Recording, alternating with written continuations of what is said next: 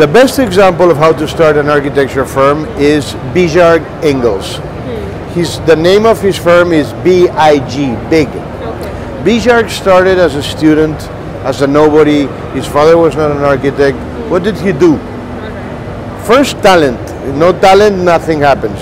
So extremely creative person, always exploring the limits of, because as an architect, developers try to put you in a cage. So Bijard is an example of somebody who's starting from almost nothing, became the #1 architect in the world.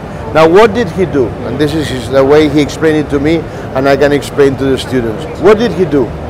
He did competitions, and he won competitions. So you need to have a critical mass of team. Team is everything. Team is everything. That's true. So you need a little bit of project management, a chief architect, you know, computer expert. You need a little orchestra, very small orchestra at the beginning, a little team like an orchestra. You need to play good music. You need to do a lot of competitions, and then you're going to win some.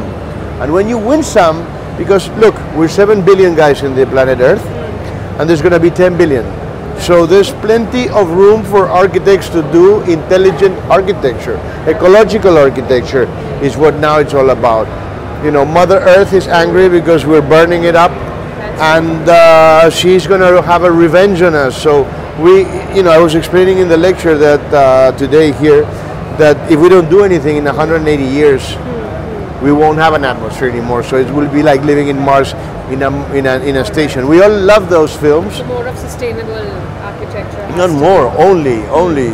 So, you know, you have to recycle everything, and you have to produce oxygen, like a forest. Right. If not, it's not about style anymore. It's not if your window has an arch, or if your window is square or round, or classical, modern, regional, vernacular.